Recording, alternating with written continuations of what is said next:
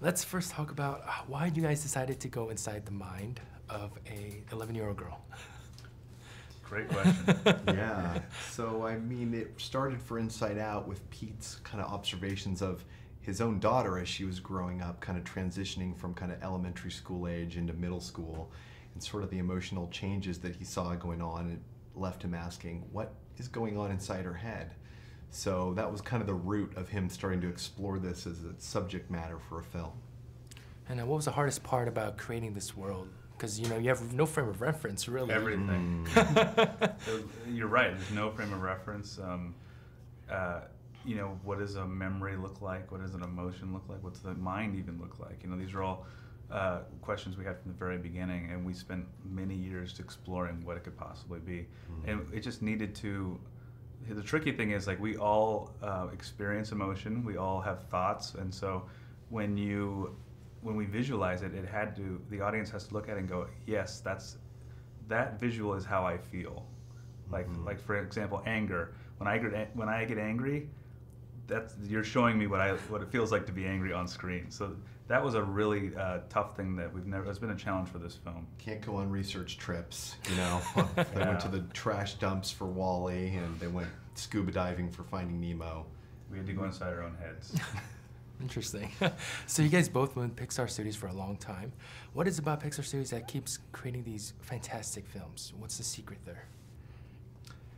Secret. I think it's just an amazing collaboration, and I think we're privileged in having just some incredibly talented directors that are bringing some just beautiful ideas to the table that we're all exploring and trying to kind of help them fully realize.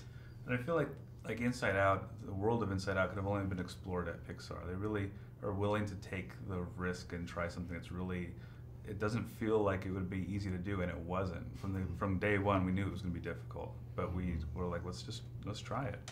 And I think all the Pixar movies has like some Easter eggs hidden in there, right? Yeah. Does this one has Easter eggs, right? Can you give us a clue of where we should look?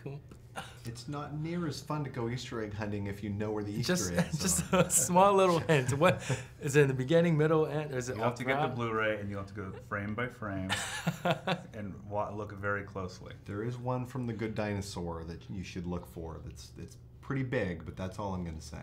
Okay. And the pizza truck is in there a few times. All right. Just got to look in the right place, though. Got to keep people guessing.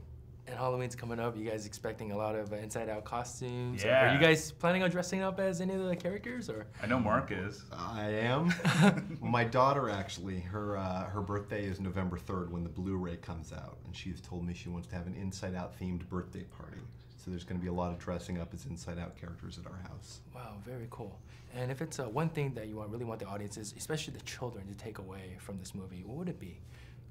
Well, I want the children to take away the same thing that the adults take away, because the movie is about embracing sadness, and everybody can learn that lesson, not just the kids. It's for everybody.